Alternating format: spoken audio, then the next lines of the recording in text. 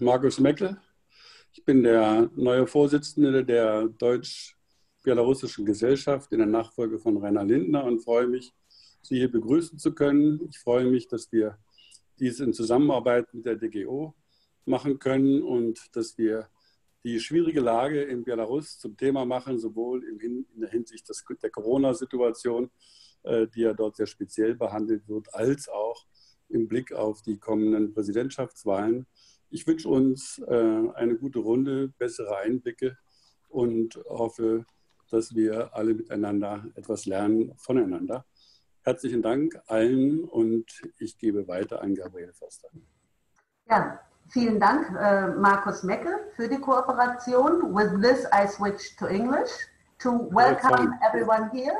I'm very glad about this cooperation of the German Belarusian Society and the German Association for East European Studies. My name is Gabriele Freitag, and as you know, the upcoming presidential elections have mobilized people within Belarus and outside of Belarus on an unprecedented scale.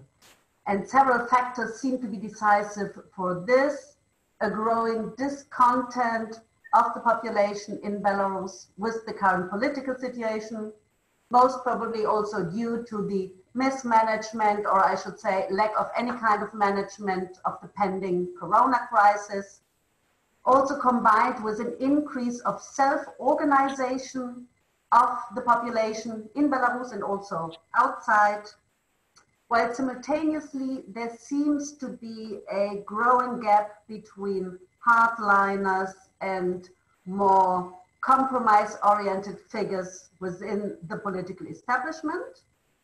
And also, very interestingly, a new promising candidate suggests that a new opposition stratum comes to the fore. Personally, I should say, this reminds me, and I suppose it reminds a lot of you, of the election campaigns back in 2010. And DGO then also organized several panel discussions. We all talked about this kind of wind of change. We even invited candidates, then presidential candidates, Andrei Sanikov and Yaroslav Romanchuk were then in Berlin.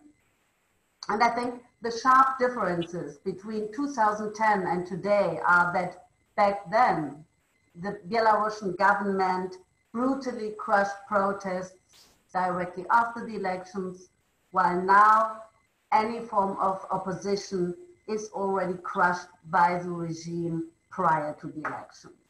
So I think therefore it is very, very important that we have a closer look at what is going on in Belarus right now. And this is why I'm very happy that DGO is co-hosting this event, and I'm very grateful to the German Belarusian Society for taking the initiative and for inviting us as co-hosts. And let me make some technical remarks. This web seminar is recorded. And if you want to participate in the discussion, you can send us questions via the button Q&A or F&A, questions and answers, Fragen und Antworten. You see the icon on the bottom of your screen. And just send us your questions either already during the panel discussion with which we start, or afterwards when questions from the audience will be read out. And if you would rather not have your name mentioned, you can use the button Ask Questions Anonymously. So it's up to you. And with this, I hand over to Olga Drindova, today's chair of the discussion. Olga is editor of the online Belarus Analysen, Belarus Analysis, and she is deputy chair of the German Belarusian Society. Olga, thanks a lot, and the word is to you. Thank you, Gabriela. Thank you, our speakers, and thank you very much, our guests. I'm impressed. I've just got information today that we have about, between 60 and 70 registrations for this webinar. Thank you very much for your high interest in discussion. Thank you very much for your interest to politics in Belarus. I would like maybe our speakers to turn off the mic so that we don't have any echo. Thank you. So before starting the discussion, I want to show just a short video that has, for me personally, become a kind of, well, a kind of a symbol of the spring of Belarus. The video depicts very long queues of Belarusians throughout the country who were waiting to sign for alternative presidential candidacies. And such a political activity during electoral campaign is actually, well, has not been seen for ages, maybe even for decades. So just to give you a short impression, just in case somebody of you has not seen it yet, I'm about to share my screen and I hope it will function.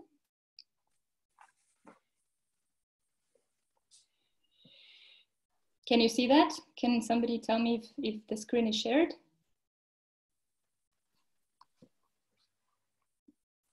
Hello? Yes, we can see. Okay, very good.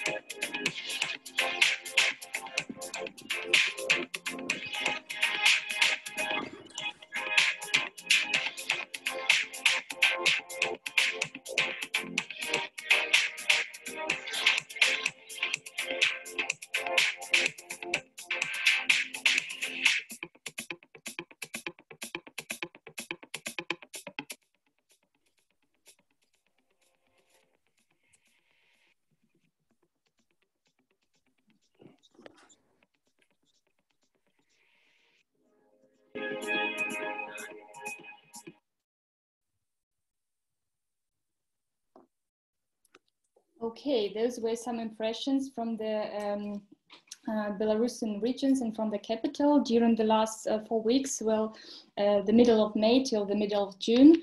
We can say that Belarus unexpectedly became a kind of a political reality show for both Belarusian and international public. We could see active citizens who actually represented social circles far beyond the classical opposition. It's one of the interesting tendencies of this presidential campaign. We also saw unprecedented long queues for people who were ready to sign for anybody but Lukashenka. I think we still have one guest who has not turned off his mic. Marcos, can you hear me? Yes. Can you please turn off your mic? Is it? Thank you very much. Who are ready to sign for anybody but Lukashenka, both in capital and in the Belarusian regions. And this regional scape is also kind of very, very interesting tendency of this campaign. And we've heard very emotional appeals of people asking on camera, not being afraid to ask the president on camera to leave his post after 26 years of being in power. And then solidarity changed in many cities after the detention of one of the most popular candidates, Viktor Babarika, who is considered to be, well, we don't have any polls, but he is considered to be one of the most popular candidates, potential candidates in this election. And if we add to the fact that the two popular candidates are actually former high-profile regime performers, it could put a smoother election of the incumbent president on the 9th of August into question, and that is actually why we're here today.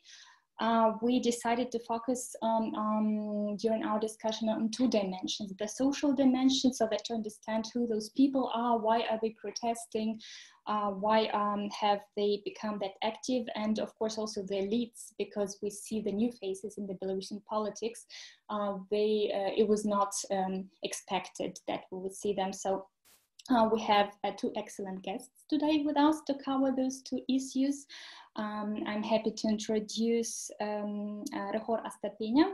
Rehor is a Robert Bosch Stiftung Academy Fellow at Chatham House in London, and he's a research director of Center for New Ideas. It's a think tank based in Minsk in Belarus. And Rehor received his PhD in political science at the University of Warsaw. And I'm also happy to introduce Aliaksandr Lukashenka. Alexander completed his PhD dissertation at the University of Westminster, and he's now involved in a computational propaganda project at the University of Oxford. His dissertation investigated how digital dissidents in authoritarian states, with a focus on Russia and Belarus, used social media to organize people and to disseminate information. So there are two areas of expertise that we will meet today for our discussion. Thank you very much that you found time to be with us today. We will have some rounds of questions to both of the speakers and dear guests. As Gabriele already mentioned, you have this question and answers possibility. You can already start asking your questions also during the discussion, so you don't have to wait till the end. And we'll have about 20-25 minutes time, and of course we'll do our best to take all the questions that you sent us, or at least most of them. Okay, we'll start with the questions, and the first question will go to Alexander. Alexander, at latest, since the beginning of May, one has been talking about an unexpected politicization of the Belarusian society. We already mentioned that. What do you think are the main reasons for such a political activity of people in Belarus? Do you think, maybe you could give us a picture of who actually those people are? What social groups do they represent? Why do they want to protest? And maybe we're even talking about various social groups who might have different reasons for protest, but still kind of find themselves at one time and at one place. So what is actually the nature of this protest? So the mic is yours. It would be great if you could answer within 5 to 7 minutes. Thank you. Okay, yeah, all right, thank you. Hi, everyone, thank you for inviting. Yeah, so basically, indeed, as Volga just mentioned, we observed this quite huge wave of politicization of Belarusian society. And this is what, in my opinion, goes against many goals of any authoritarian regime that normally tries to depoliticize people's society, to remove them from politics, to leave politics only for elites, for selected circles around the leaders. And this time, as well as actually every 5 years when we have some opportunity for presidential campaigning, something starts happening in Belarus, and this time we observe indeed a growing protest movement, which is, of course, as usually in those cases in authoritarian countries, protest movement described as unexpected, spontaneous, though I'm not really sure if it's spontaneous, but it's definitely not very much, it's not very much expected. So what, in terms of reasons for its emergence and reasons for the growth of this politicization, I would highlight three of them. So I think there are three factors that facilitate the emergence of this new protest movement.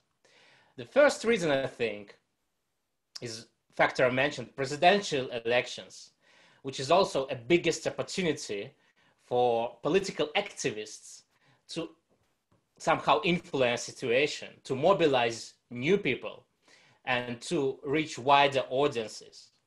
So this time, what's been happening, I think, is that this time this opportunity to reach wider audiences, wider social classes, been facilitated by the growth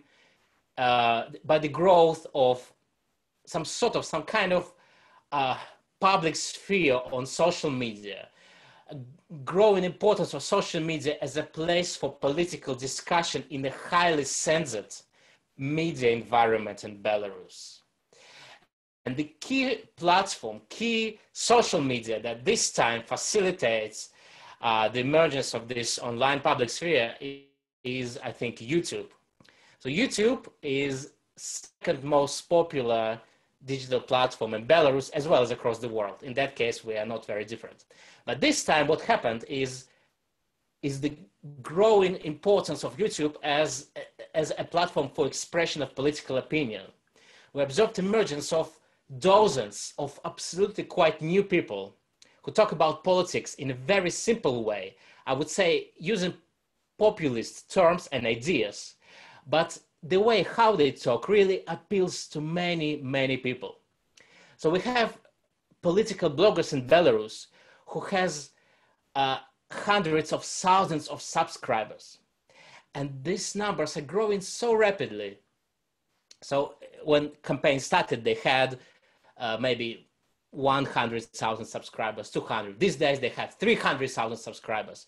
And it's for the audience, the whole audience of internet in Belarus might be 6-7 million people. So huge numbers of people watching those people. And one of those bloggers actually is running, in fact, his wife is running for president in this campaign. So I think we observed this emergence of this huge kind of interest in politics, and this interest is facilitated by social media. And it's first time for Belarus when social media plays such a huge role in politics.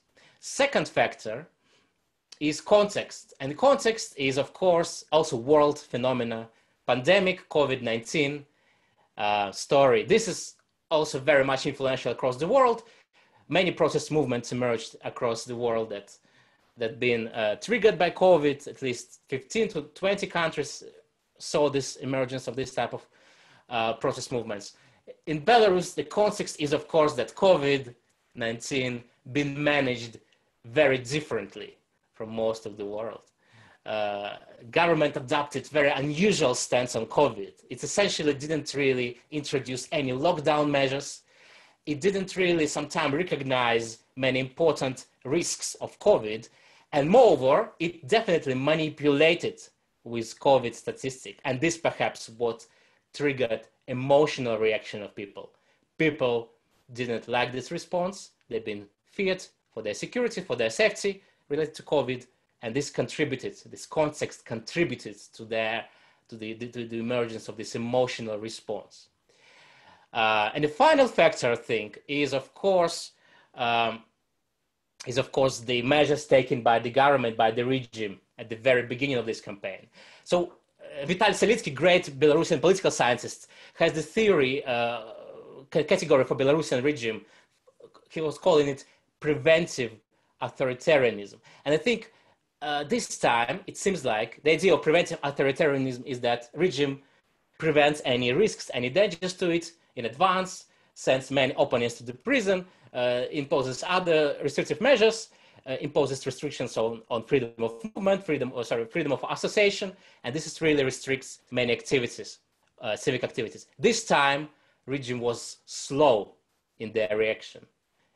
It was very slow, and one of the reasons for this, and this conclusion perhaps thought I have, is that it seems like the regime were not really ready to anticipate the quick emergence of this new type of network movement, a movement that is based not in the capital as usual, but rather spread across the country. And it's been facilitated not by usual political leaders, not by the opposition, but by some kind of different people, previously unknown to them. But now I think regime is responding quite rapidly. We know that a couple of important bloggers and administrators of important influential social media pages and groups been isolated in detention centers. So it seems it started responding, but it was late. And this lateness really gave opportunity for movement to grow. this is my answer. Thank you. Thank you, Alice. And just to summarize it a bit once again, so the first one is the role of social media, the second one is the general context of COVID, of the pandemic, and the second one, we have new faces, we have different people in politics, and the authorities didn't have time to react on that, right? Okay, thank you very much. I'll go further with the next question to Rehor about the Belarusian elites. It's actually a very important question and very rarely discussed here in Germany because we don't have much information on that. We don't have a lot of speakers who can tell us who actually the Belarusian elites are. So who are we talking about when we speak about Belarusian elites? And I know, Rehor, you have been researching Belarusian elites in Chatham House for some time already.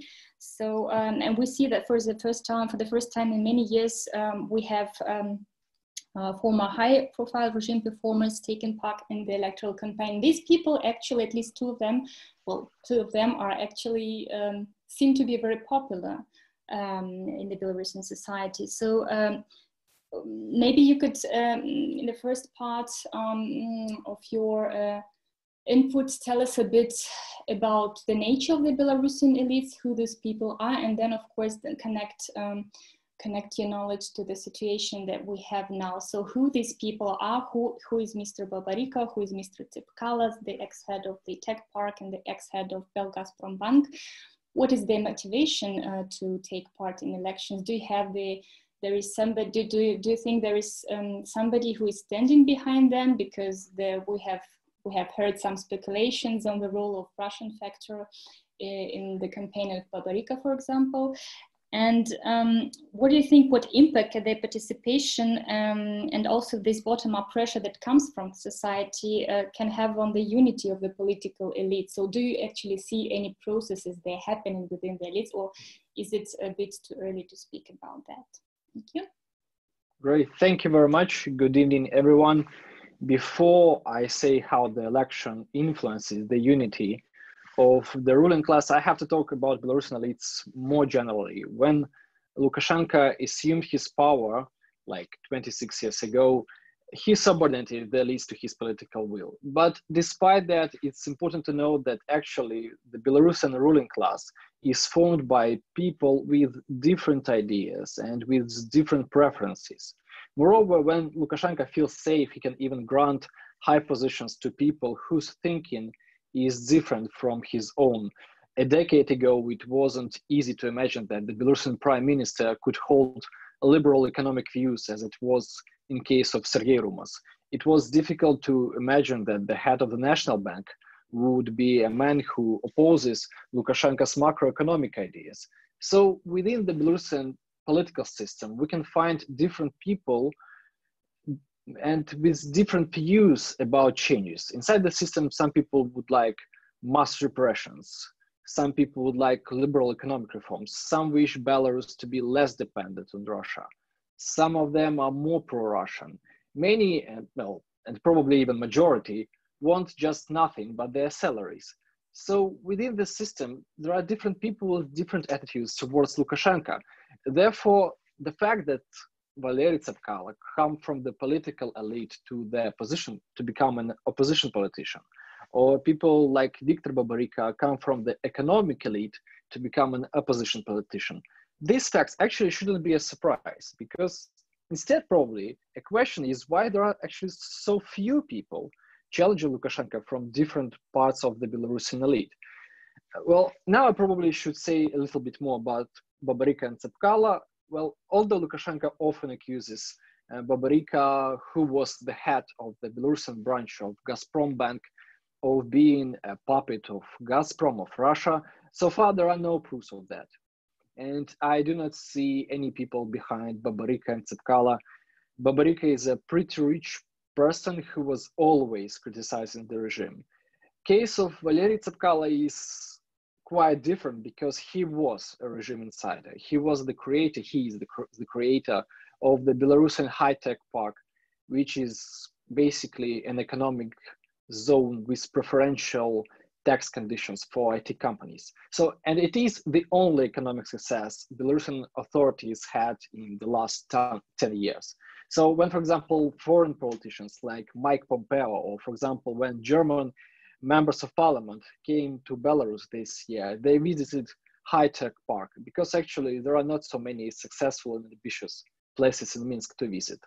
So when Tsepkalo was fired 3 years ago from his position, he felt offended because he thinks that he's actually a person who should be thanked for having this high-tech park miracle in Belarus. The second thing to know about Belarusian elites is that almost all of them have built their careers during Lukashenko's reign, and they served exclusively, almost all of them, under his presidency. So their lack of initiative, loyalty to existing rule, unwillingness to openly express their views, and mutual mistrust actually result from the conditions in which they were socialized. Belarusian officials treat Lukashenko as a constant, assuming that loyalty, absolute loyalty to him, is a condition of staying in power. So majority of the Belarusian ruling class just cannot imagine themselves challenging Lukashenko. That is why, although Belarusian elites know about bottom-up pressure from Belarusian society, it's still insignificant for them compared with the pressure from the top, from the presidential administration, from the KGB. So, and also by the end of the day, they do not see any theory of change that will explain why that actually they should oppose Lukashenko now. The third thing I should mention is finally to respond to the question, how does the election influence the unity of the political elite? First, the election has led to the fact that the system got rid of those people who Lukashenko thinks are too liberal and whose vision seems closer to views, for example, of Viktor Babarika than Aliaksandr Lukashenko. For example, a month ago, Prime Minister Sergei Rumas and Finance Minister Maxim Yermolovich lost their positions. Some other more or less liberal Belarusian officials probably have to consider a possibility of a similar path. Second, because of the election, the security agencies gained more weight in the system, although their role was huge even before the election. And now massive repressions seem inevitable, unavoidable. And even if you look, for example, at the foreign minister, Vladimir Makey, he seems that he already accepted the fact that many years of his work will be wasted. His statements essentially repeat lies that the representatives of the security agencies say. Well, to summarize this part, because of the election, the system has become more ideologically limited and more firm inside. Now, Belarusian elite right now is actually a ruling class of the wartime. And the only question is that the security agencies actually cannot run the economy. So I guess that a return to some kind of normalcy after the election is very likely. Thank you. Thank you, Rihar, for this good insight. Now we'll get back to the to our social focus of discussion, and I would like to repeat actually one of the parts of the previous question to you, Alice, because I think you have not really mentioned that. So you focus on the reasons, mainly reasons of the protests. But we still, I think our public, our guests also want to know who actually these people are. Maybe you could explain us a bit more. Do you see it's a one united social group that is kind of tired of the president and want to have some changes, or do you see that the electorate of Babarika, Tsepkalo, Tikhanovsky, the YouTube blogger, do you see that these people belong actually to different social groups, but are still kind of united in their protests against the president? So could you give us a picture, maybe a picture of a social picture of these people who are protesting? And the second part, you have already kind of partly answered this question about the role of social media. You have researched the influence of social media on the protests in Russia and Belarus. How would you estimate? You already mentioned that YouTube plays a very important role. We also know that Telegram channels have now become important in all these grassroots movements, protests in Belarus. There are a lot of local Telegram channels in Belarus right now. So how would you estimate the role of these media now in Belarus? And do you actually see any similarities to the things that you've researched in Russia? Maybe there is something that Belarusian people could, so to say, learn from the mistakes of their colleagues in Russia. So the first part is about who these people are, and the second part about the similarities in other states in Russia that we maybe can transfer to the Belarusian society. Yeah, okay, thank you, yes. Yeah, so who are those people who are protesting or who are not satisfied with the regime? I think there were always people who were not satisfied, but we don't really know much about demography of any protest or any movement in Belarus, because organizing a survey is extremely difficult, and in fact now unlawful activity in a way. So we don't really know much. What other observations suggests or differences between, say, the previous cycles of electoral protest movement emergence that we observed in 2010, 2006, 2001, 2004 during the referendum, was that this time, I think, protests of people who are not satisfied with or oppose the regime, they are not just located in the capital or largest cities, but they're quite spread across the country. So they're local population across very different places, regions. They might be poor and rich, they might be young and old, they might be educated and not very much educated. This might be a contrast to everything we saw previously over the last 20 years. That might be not that big contrast to the beginning of 90s in Belarus. So I think that while we don't know much, I think that this time we observe quite large spectrum of all type of categories of people who are not satisfied and who are ready to oppose the regime.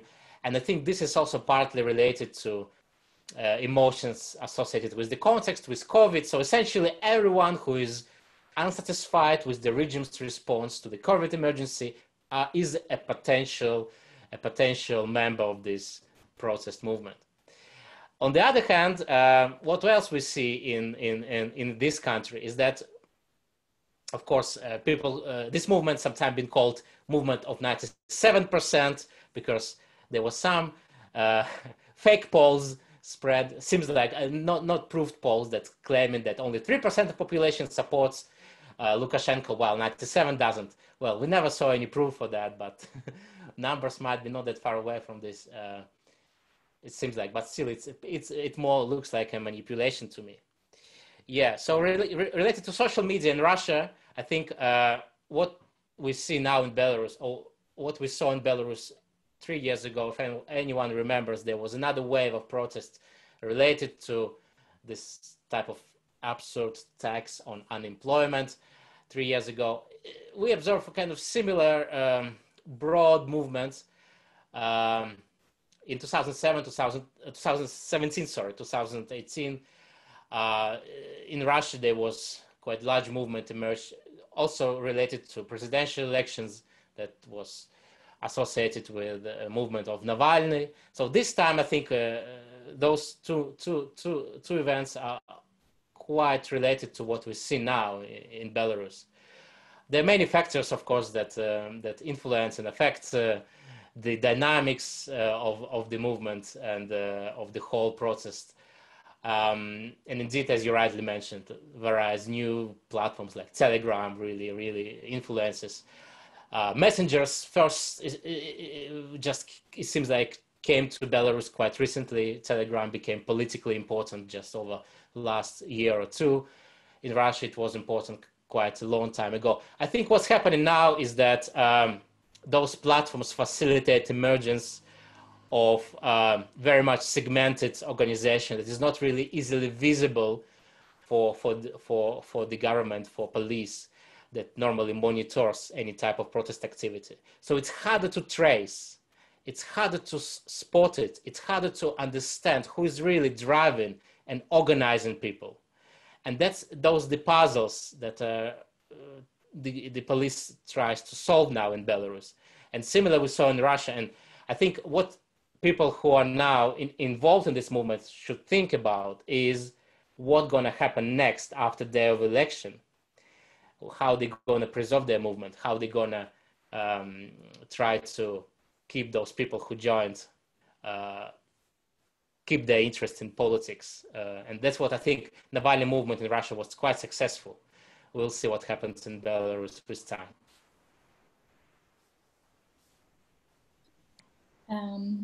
Thank you. It was a good final statement because it's actually part of my next question and the last wave, the last part of questions that we have prepared for you today.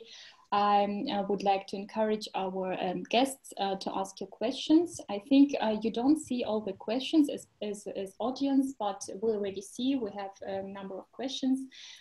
So please be free to do it if you already have something on mind.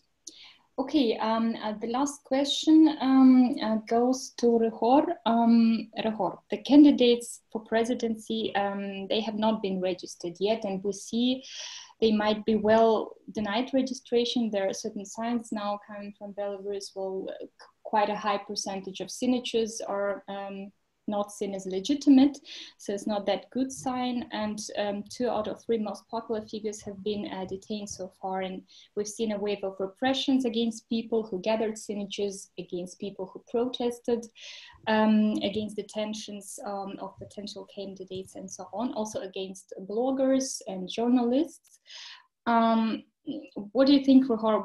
I mean, it's really difficult now to make some predictions, and I do understand that it depends on a lot of factors, but maybe you could give us some possible scenarios that you see for the upcoming elections, and what influence can this election also independently of this, from these scenarios can have on, in the long run, on the political system of Belarus, if you have this opinion that it could, and when yes, under which circumstances? Thank you.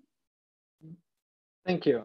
Well, it seems that authorities already chose repressions as the main political tool for this campaign. And the question is, what will be the final scale of these repressions? On the one hand, they can be limited to hundreds of people arrested, hundreds, and probably Belarus will finish this election campaign with dozens of political prisoners with criminal cases, as we already have now. On the other hand, repressions can be much more massive, and we will see it just like in a month. In the long run, this campaign is very important because it showed that Lukashenko's electoral weakness, that he is really, well, people joke about 3% right now, that his electoral rating, his popularity is 3%, but it's actually high, of course, but it's still impossible for him to win in a fair competition. So what else we can see during this election that actually has no kind of program for Belarus. If you turn on Belarusian TV, you will notice that Lukashenko doesn't even give any promises. I think that now many people think that actually Belarus is wasting its time with Lukashenko. So I think this campaign was very important to delegitimize the authorities. That's why this campaign is really unique compared with previous ones. And this campaign also showed that there is a great demand for new opposition faces. And when they appear, they can become popular in a very short period of time. Well, just to remind you, Babarika announced his plan to participate in the election just a week before the deadline to announce his candidacy. And he built a team just in a week. And after that, during the months, he collected almost 500,000 signatures. without significant financial resources. It's unbelievable for any European country. So now it's, of course, difficult to discuss prospects of Babarika, Tikhanovsky, Tsepkalo, as two of them are already in prison, and the third one is likely to appear there as well. But this feeling in the society that Belarus needs new faces in politics, this feeling is not going anywhere. Thank you. Okay, so we are eager to hear what Aliaksandr is thinking of the possible outcomes of elections. It's not clear now whether the non-registration of the most popular candidates result in any further protests, because we see this high wave of repressions. But it's also not clear whether the fact that the elections will be not free and fair, which is highly possible, of course, can actually cause mass protests nationwide. And I think the word nationwide is quite important here, because it's one of the differences of the previous electoral campaigns, that we have this protest potential also in the regions. Aliaksandr, what possible scenarios do you see here when we're talking about the reaction coming from society? What can happen before or directly after the elections? And will these repressions, do you think they will kind of make people more aggressive and that's why more active? Or on the other hand, will they mostly frighten the people so that they skip any political activity? And also about the long-lasting effects, what would you say that this current politicization, if you agree that it is, this wave, can it bring some further development of the grassroots movement of the Belarusian society, also independently of the fact if the regime change happens this summer? Well, yeah, there are so many great questions, how to answer and how to predict the future. I think what normally happens is that movement emerges and then it becomes, well, first emotion and affective solidarity really drives it. But then, of course, these emotions, this affective solidarity gradually reduces its effect, and over time it wanes, and there should be established some organizational structures, some formal structures. There should be some symbolic, charismatic leaders. There should be leaders on the ground. There's so many factors and so many important things that should emerge in the coming weeks in order for this process of politicization of Belarusian society to be sustainable. There's so many unknown that it's very hard to say what happened. But normally it feels like that when contextual factors might reduce its influence, like COVID pandemic would fade away gradually, like it happened in Western European countries, or like things related to, I don't know, like summer would end. Maybe Russia would open its borders, and many people who normally go to work in Russia in summer, they couldn't do this time, they would go, and this process of work and migration would resume, many factors, and it might really actually help to reduce the wave of this dissatisfaction. I think what happened, for instance, 3 years ago after the previous wave movement in 2010, not much 2010, maybe 2006 specifically, any this type of movement, it resulted in new waves of migration from the country. On the other hand, some people would join more sustainable political structures in Belarus. So I think it's now depends on current people who are most prominent, those bloggers I mentioned. Babarika team, Tsepkalo is now refused to be registered, the most recent news. It seems like these people should decide whether they want to organize and form something or not. What's going to happen on the election night? Well, we can't say really. But indeed, it might be that this time we see not just one ploshcha, not just one post-electoral process, but many across many localities across the town. And the emergence and organization being facilitated at the moment by the mechanisms I mentioned earlier. I hope I answered most of the questions you had. We still, thank you, Alexander. We'll still have the opportunity to add something because we already have quite a number of questions.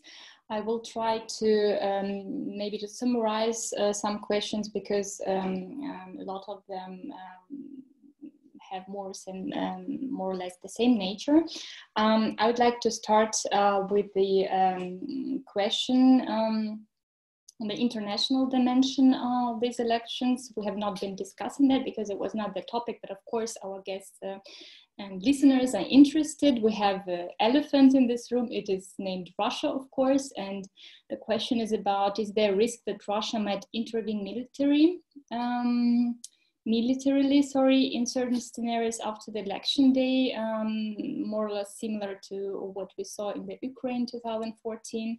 And I would like to link also this question to another one, have international dimension, is about the presence, the possible presence of international observers from OSCE, from the Parliamentary Assembly and Council of Europe and so on, and also international media that due to COVID might not be invited or might not be able to come to Belarus during this time, and what do you think the implications could be during the final stage of election campaign, who would monitor the process and perhaps contribute to a mitigation of conflicts between the government and its opponents, including civil society activists. So how would you estimate the influence of the lack of this international element, the possible lack during this election? So the first one in Russia, the second one international observers and journalists. And I would say whoever wants to answer whatever question, just make a choice. Who'd like to start? Well, I'll probably start with Russia. I think that actually right now Russia has a very good position because it's not supposed to do anything with Belarus, because Lukashenko will repress like a huge part of Belarusian society. After that, the West will have to sanction Lukashenko on this or another way, but it seems that repressions as well as sanctions probably inevitable. So, and after that, Aliaksandr Lukashenko will have to negotiate with Russia again in autumn because Belarus has no money, and right now Belarus cannot receive anything from the IMF or cannot receive significant funds from the EU. And so Russia is not supposed to do anything right now. It just has to wait and in a way enjoy the process and to see how Belarus actually deprives itself of an opportunities to build normal relations with the West. Yeah, probably should I answer the second question? If you wish, I just leave it up to well, you. I can answer, so no problem. Well, I guess that actually it's the first election when no one really cares about international observers. It's very, very odd, but actually people even don't talk about that. Probably it in a way shows that actually Belarusian opposition finally has a great support.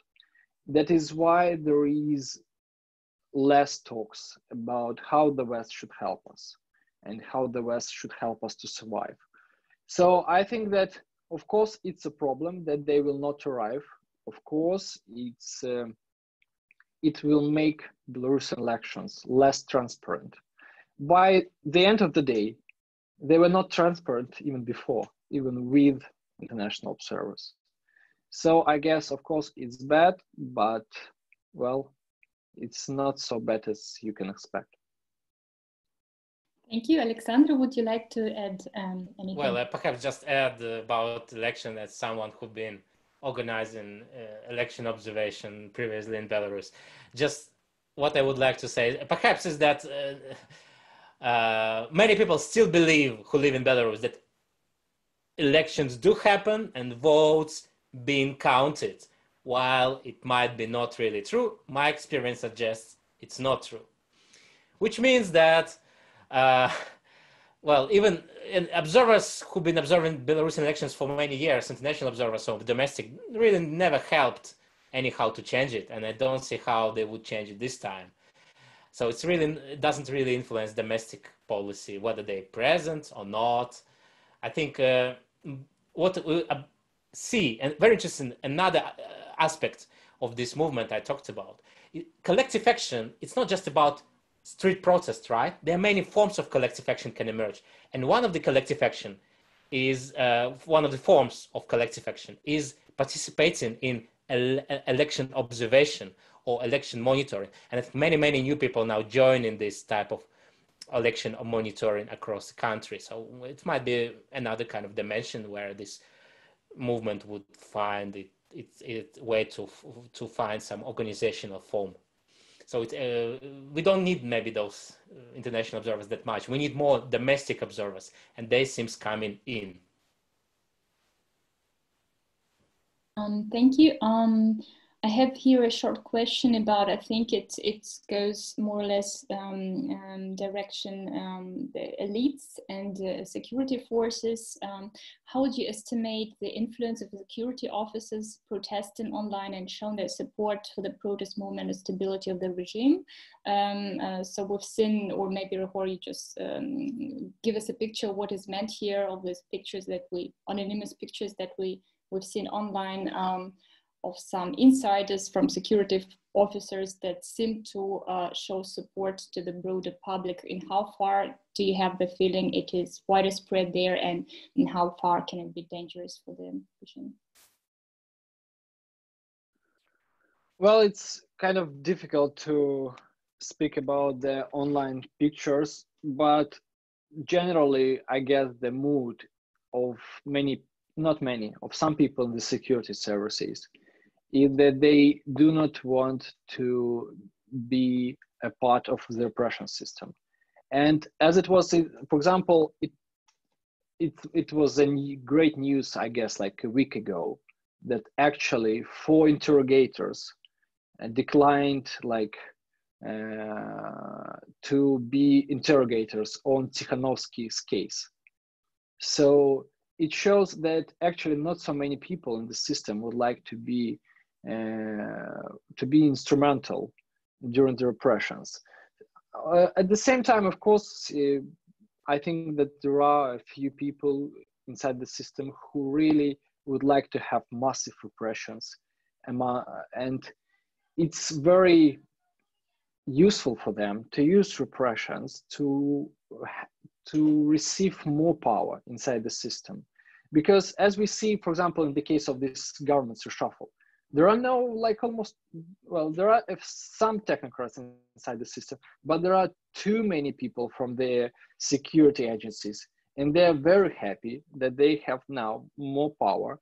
They can do not whatever they want, but they can do a lot of things. And they now control the financial streams of the state.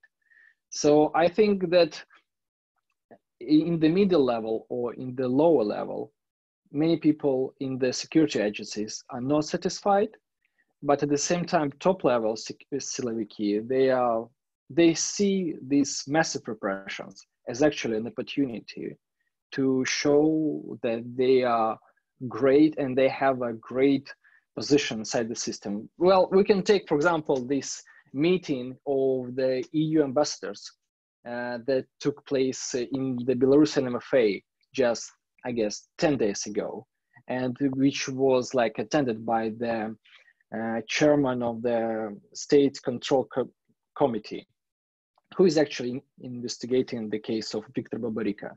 And he presented himself as a boss, although the Minister of Foreign Affairs, who was the boss of the meeting, was sitting not quietly, but he was definitely number 2 inside this room.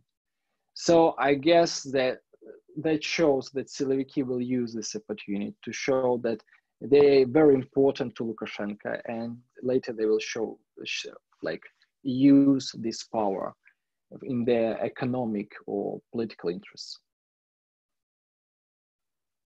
Thank you. Alexandra, do you have anything you would like to add here, or we should go further? Now I would like to take some, let me say, I just missed this question, just a second. Okay. A female dimension of our discussion. One of the listeners tells us that we've been discussing mostly male candidates.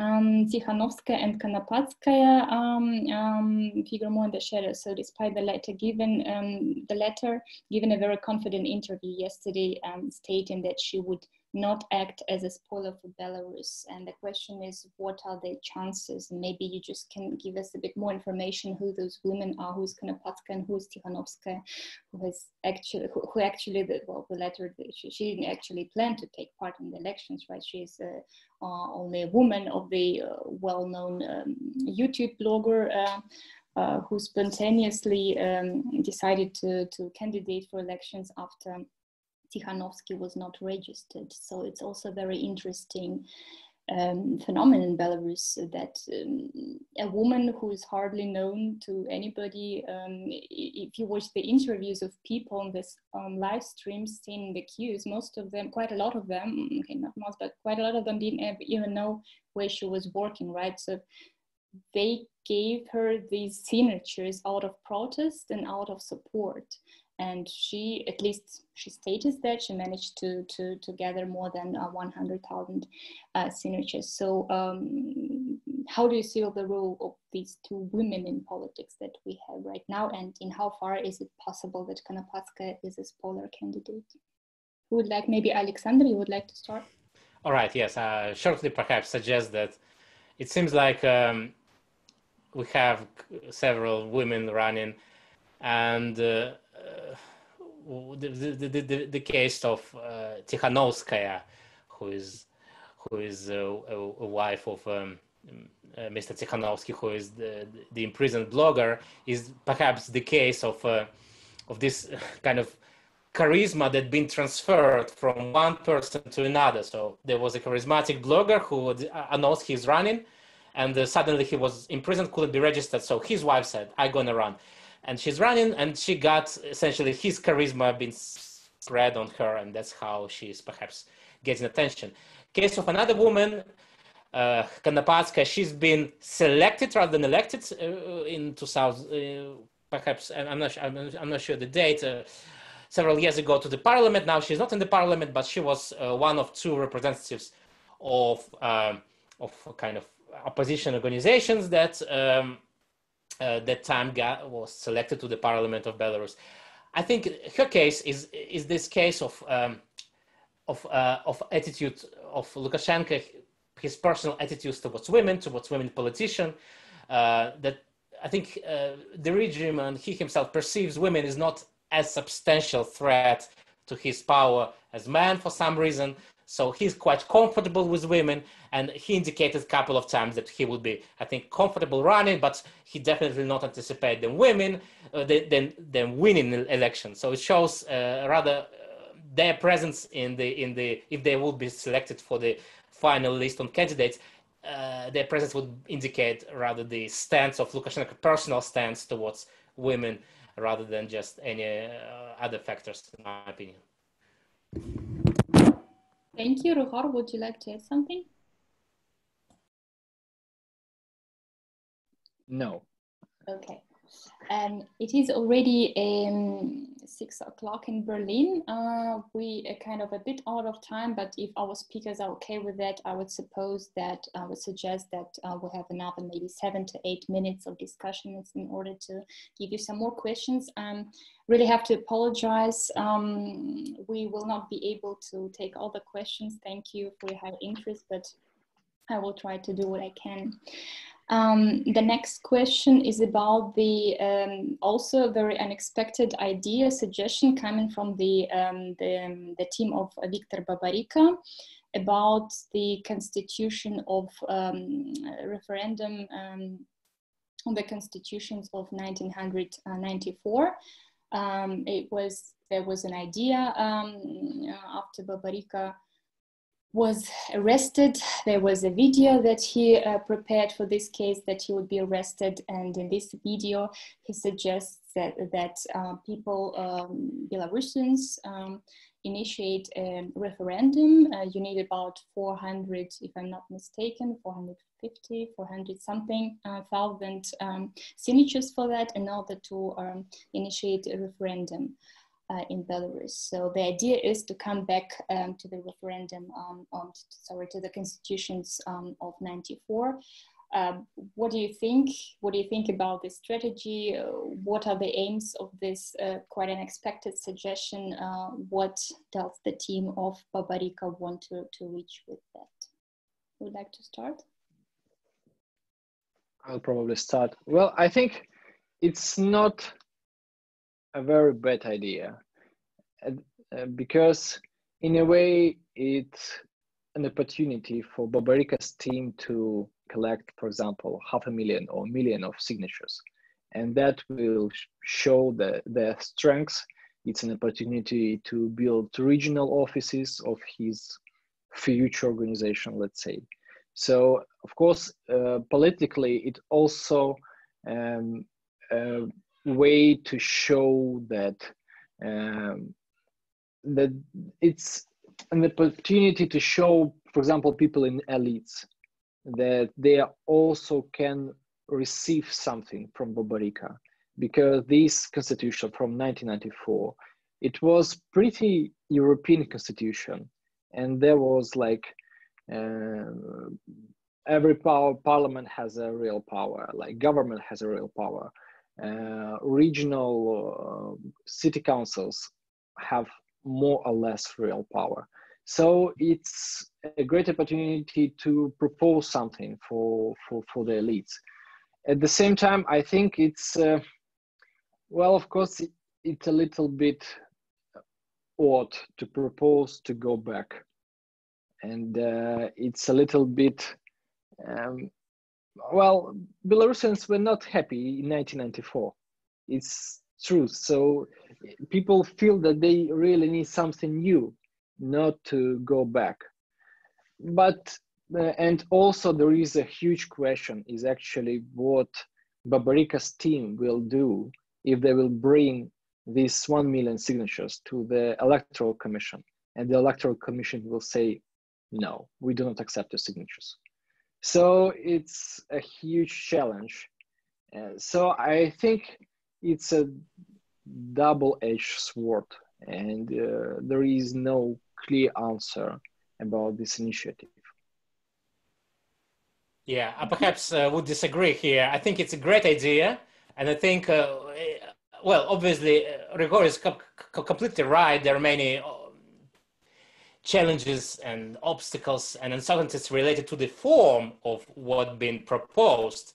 But in terms of the nature of this idea, I think it speaks directly to the question I raised earlier. What's next? What's going to happen next day after the presidential election day? And this is an answer. It's a great answer for the supporters of those people. They say, well, we perhaps lost the election, but we are not lost the fight. Let's continue. Let's continue and let's organize not a party, not a movement, just some kind of referendum initiative. They would, of course, seek people's signatures. People's signatures would also offer an opportunity collecting their emails, creating lists of supporters, organizing them in the regions, organizing formal structures in the regions of the country. I think it's a great and sustainable way to continue this pre-election mobilization post-election. Whatever happens, they would get some continuous movement. That's what they need, I think. Mm-hmm. Thank you. And as long as we're talking about the strategy of Babarika, who is should be one of the most popular potential candidates, there is another question that suits here. I find it very interesting also that Babarika or his team kind of tries to change the narrative. The way that, well, normally the main message coming from the opposition before was that the authorities are bad, right? The authorities are bad, the elections are not free per definition.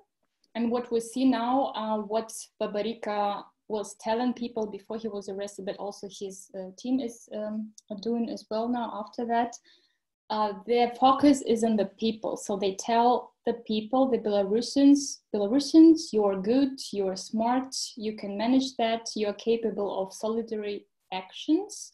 We are a strong nation. The will of people cannot be falsified. Just follow the rules. We have the rule of law. Our state is not that undemocratic as it can seem. It is quite surprising. These messages, I find them to be quite new for the Belarusian reality, but at the same time, at least at the very first stage, it seems to have worked. So Babarika managed to mobilize almost 10,000 people in 1 week online with these messages, with these positive messages about people, and with his belief that the legal system of Belarus is actually functioning. You just have to follow the legal rules, gather signatures, and so on.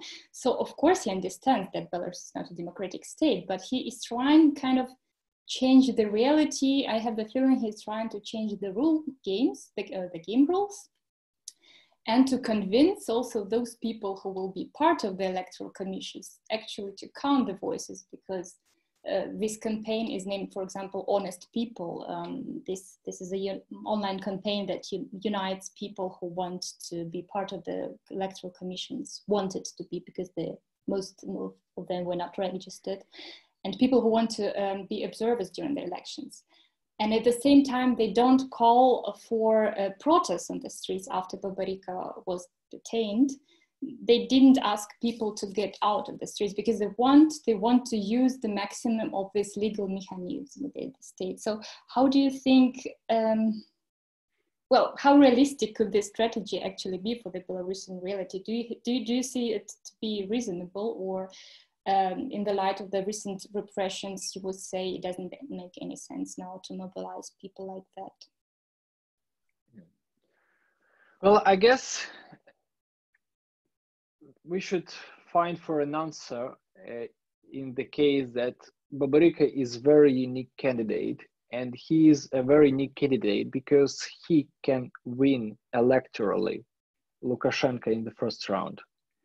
And that creates very weird limitations for him, because he understands that he in a way should follow the rules despite of all repressions against him, his son, his team, whatever. And they do not, well, in a way they can radicalize people in a day. It's not a problem.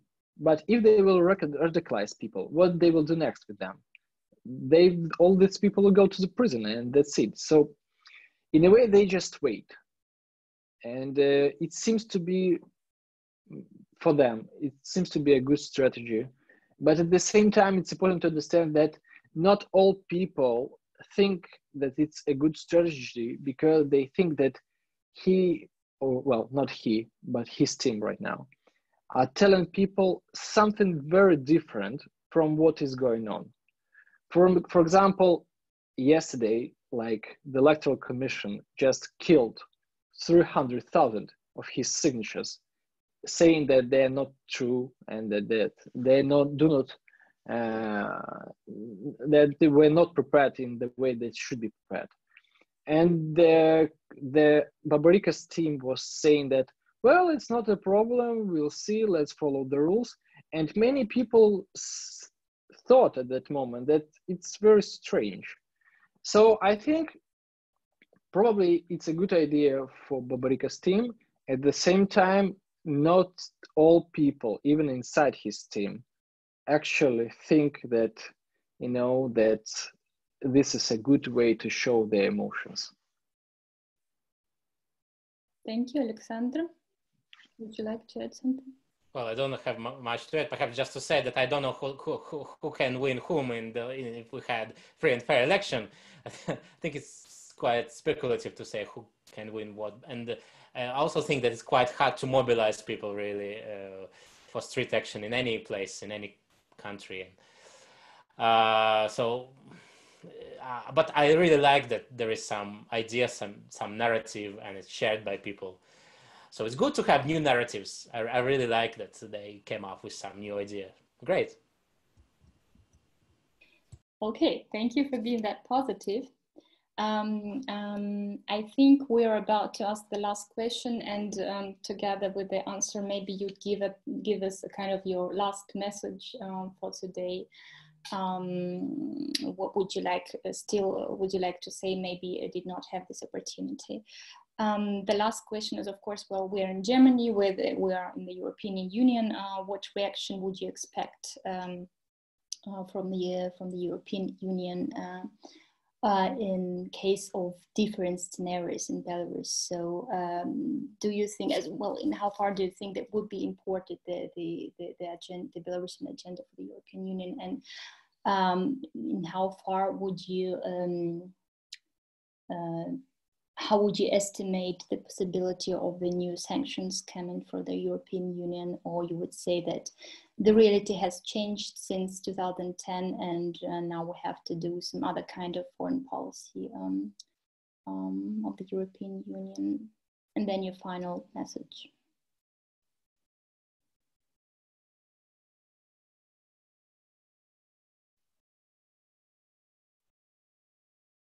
Who would like to start?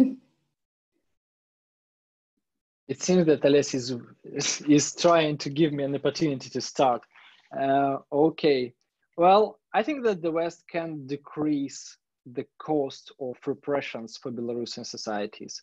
For example, to help to pay fines, to pay for lawyer services. And of course, the West can increase the cost of repressions for the authorities. Well, I personally do not think that sanctions is a good policy option with Belarus, but probably Belarusian authorities just need to hear that word several times, just to acknowledge that the fact that West is not happy about repressions in Belarus. And also the West always can support civil society organizations and media, because without them, prospects of democratic improvements in Belarus are very unlikely. Thank you very much. Okay, thank you. Anything as a last message for our public? Nothing. No, thank you. Thank you very much. Okay, yeah, I have not many things to say. I would say that it seems like this time Belarus, elections in Belarus, one of the first few cases when it happened before that, it seems like that foreign issues are not that important anymore. It seems like there are not many talks about EU, Russia, choices between EU or Russia. It seems like people are concerned with different issues, and it's likely if there are new sanctions, they might people might not really notice those sanctions, or just react in an opposite way. Like very often, sanctions really affect majority of population. If you impose sanctions from abroad, it helps to sort of highlight differences between us and them, and really it might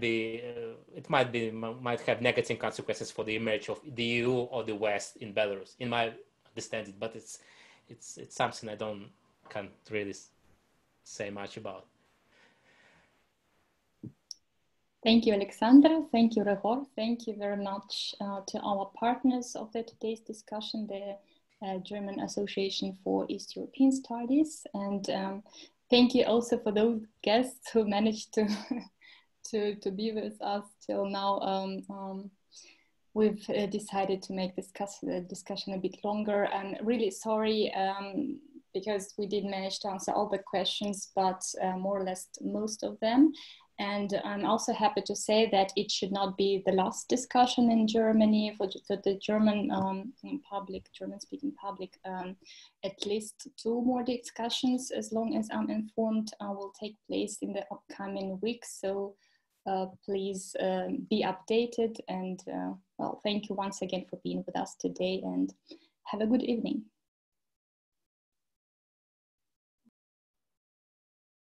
Thank you.